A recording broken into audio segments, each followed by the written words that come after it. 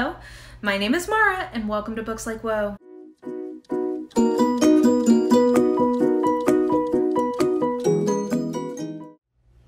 Okay guys, Mission Marple rolls on, third installment here, and today we have none other than The Body in the Library by Agatha Christie. Now, a couple of disclaimers that I always give at the beginning of one of these review videos. So Mission Marple is what I would consider to be mostly a spoiler-free review of all of the Marple books that I am rereading in chronological order. This is the third one. It's where we're at so far in the project. And when I say spoiler-free, here's what I mean. I'm going to take you in a plot synopsis up roundabouts to where we find a body, or usually in Agatha Christie where we find the first body, because bitch is savage. I will talk about character details, and I will also get into some thematic analysis, but my goal in all of these is that the first part of the video should be kind of something that would whet the appetite of somebody who has not read this before, and my goal is to not diminish the enjoyment of the book for somebody who hasn't read it yet. That being said, at the end of that section, I will let you guys know that I am transitioning into a spoiler section, and at that point, I will feel free to spoil any book in the Christie canon. So Poirot, Tommy and Tuppence, standalones, whatever I want to talk about, I will talk about. So I will let you know when that happens. But with all that being said, let's get into the plot synopsis for The Body in the Library, which won't take very long because this is actually like one of the shortest Christie novels that there is, I think. Okay, so The Body in the Library is very much in the same spirit as The Murder at the Vicarage, in that in the title, get a pretty clear idea of what happens in this book, because we open in Gossington Hall with the delightful, the amazing Dolly Bantry slowly awakening from slumber in a dream where the vicar was giving out a bunch of prizes in church for, I think, like a cooking show or a plant. Forget if it's like a gardening show, whatever it is. And she's slowly awakened to the maid screaming and rushing in and telling her that there is a dead body in the library of their big fancy house, Gossington Hall. So she like wakes up her husband, Arthur, who is the Colonel Bantry, and it's like, hey, the maid says that there's somebody dead in the library, and there's an amazingly, delightfully comedic exchange about how that can't possibly be true, and then he kind of goes down, and lo and behold, yes, there is a dead girl in their library who neither of them know, at least that's what they say, and she's like a platinum blonde, and she's just sprawled out in the library. So what does the amazing Dolly Bantry do? Does she immediately call the police? No. At the scandalously early hour of 7:45 a.m.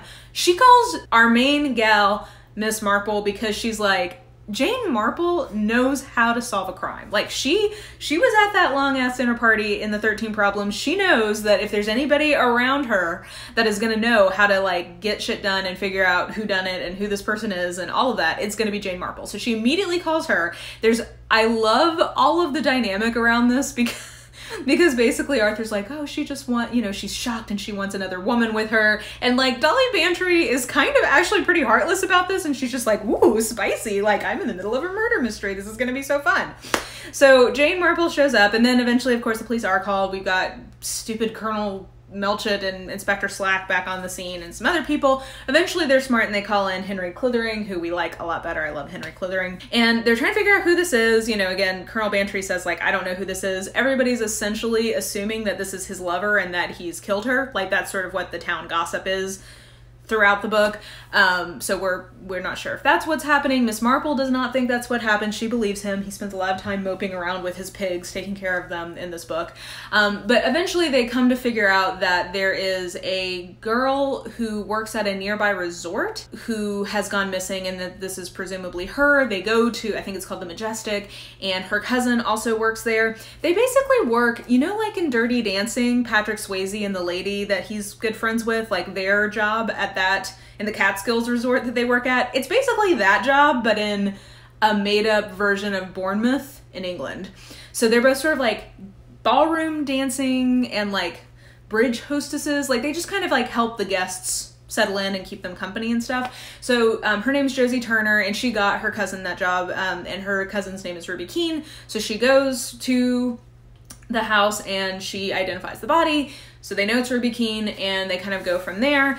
And I think I'll just, at this point then, just give you a quick recap of some of the other characters. So Ruby Keene had gotten really close to one of the guests at the hotel named Conway Jefferson, I believe was his name. And he is like a gajillionaire, like he's super rich. And he had 2 children and a wife who were all killed in a plane crash that left him paralyzed, and they all died. From that, he then has 2 in-laws. So he has a son-in-law who was married to his daughter who died, and then a daughter-in-law who's married to his son who died. So the 3 of them are now a little unit. The 2 in-laws are still dependent on Conway Jefferson, even though he settled a bunch of money on them, and in theory they should be fine.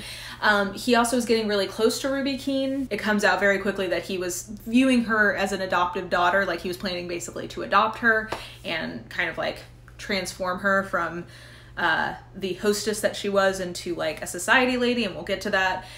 So we've got them happening. We've got film star who is in town, or like a producer, and his name is Basil, and he has a blonde girlfriend named Dinah who everybody thought might have been, like he's known to have like cheap blondes around him basically. What a thing to be known for. So eventually, like initially everyone thought like maybe this was Dinah, but it wasn't. So they're around, and they're kind of getting questioned about if they knew Ruby Keene and things like that. We've got a shit ton of villagers. So we get a lot of repeats from the murder at the vicarage, which is great. So we briefly see Lynn and Griselda. Their baby is here, which is great. And we see the little old biddy brigade. So like Mrs. Price Ridley, Mrs. Hartnell, like that little crew.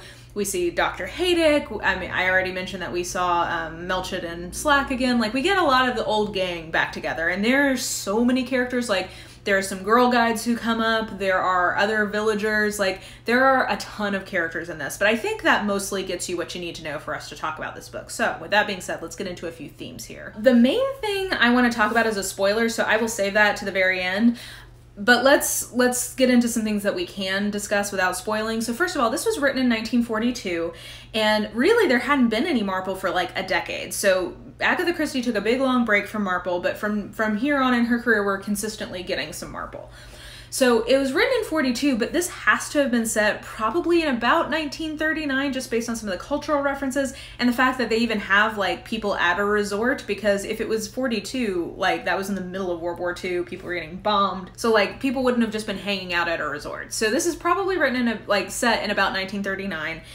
I think it's really interesting to just see how much attitudes have changed between the last full novel we got and this one, like especially when we talk about like kind of some of the overt sexuality stuff that is mentioned in this book. I mean, it's alluded, like I think I said this in The Murder at the Vicarage. That book, essentially the entire subtext is like who's boning who, and that's not quite what the subtext here is, but there is so much reference to like extramarital sex and divorce and just a lot of things around like relational taboos that are just the way and the tone of it being discussed is so different than The Murder at the Vicarage. So I think that that's a noticeable kind of like jump in terms of some of Christie's attitudes. I think I mentioned this in the 13 Problems review, but like I increasingly am looking at the Marple oeuvre as like my primary lens of it being a feminist reading, because there is so much to unpack here in terms of gender dynamics. And like, again, we'll get to it more later, but there's one thing I want to talk about with that. But one thing I can talk about without spoilers is just how masculinity is talked about in this. Like there's so much discussion about what it means to be a real man, and like the kind of poo-pooing of Basil, the film producer, and also Raymond Starr, the other like ballroom dancing guy and tennis pro person at the Majestic. Like just the way that they're talked about in contrast with some of the other characters and how their masculinity is discussed. Like it's definitely like interesting, and I don't even know if Christie is doing that directly, but you so clearly see some of her attitudes towards like what it means to be a man, and like kind of her attitudes towards how masculinity is being expressed by the time this book is written. So that's really interesting to me. I think class is a huge element of this, and just the way that Ruby Keene is discussed, even by Miss Marple, it's like really pejorative and kind of gross by our standards. Like the subtext of this is contempt for girls who may have had sex outside of marriage, who are not from a genteel class. Like it just is really, that part is kind of icky, especially in contrast to like, so like Miss Marple is not, elite in the sense of being, like, she's not living in Goslington Hall. She wasn't living in Old Hall, but she is, like, kind of in the same line of genteel, respectable, upper middle class woman. Kind of reminds me of The Ladies in Cranford, maybe, by Elizabeth Gaskell, like that type of social status. And just like her kind of underlying contempt for the underclass and how she talks about the servants, like, it just really kind of grossed me out, to be honest. And also like Dolly Bantry's sort of delight in some of the kind of things that have to do with, I don't know. That part like kind of was unsettling to me, and it's very, I mean, this was clear in the Poirot books as well, like kind of what a snob Agatha Christie is, but I think you see it even more in the Marple books because Miss Marple is an insider as opposed to Poirot being an outsider, so she has even like more nuanced snobbery, and because she is our protagonist, it's not undercut in a way that it sometimes is in Poirot. Like, sometimes I think in Poirot you see some level of Agatha Christie being aware that somebody's being a snob, but I don't really get a lot of her self-awareness on that topic in this particular book. So I'm going to keep my eye on that as the project progresses, and we'll see kind of if she develops any in her sensibilities about class. But that was it's something that really stood out to me in this book and was kind of disturbing to me, to be totally honest. I guess the only other thing before we get into the spoiler section is just that I think it's really interesting trying to do kind of a historical read of this, just because these little St. Mary Mead, and then in this it's I think called Danemouth, and like the whole little region that Miss Marple is inhabiting is so insular. So like, because we're not always like going to London and getting like some more cosmopolitan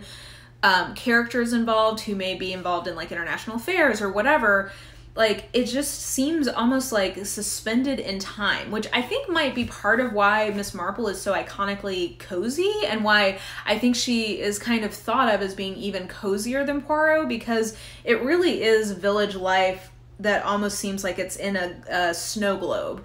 I mean, like I said, I think we definitely can make some inferences about the development of social attitudes, but I don't think we see a lot of development in terms of just like comment on history. I mean, some of it's there. Like, I'm not saying that's completely absent from this book, but I don't know. I think in contrast to the Poirot ones, it doesn't stand out as much, I think. Oh, also this book has like a weird shout out to Agatha Christie herself. Like, we break the fourth wall and there's this kid who collects autographs from famous mystery authors, and she is one of them. So Agatha Christie shouts herself out in her own book, which I think is kind of a badass move. I support it. So all that being said, one thing I do want to communicate is that I think that the tone of this is very funny, and this had this was a lot of fun to read. I really enjoyed reading this. So I had a good time reading this, and I remembered this as being one of my favorite Marples, and I would say that still holds. So in my 3 that I've read so far, I would put them basically in terms of what I like about them, or in terms of ranking, I would put them in order right now. So I would have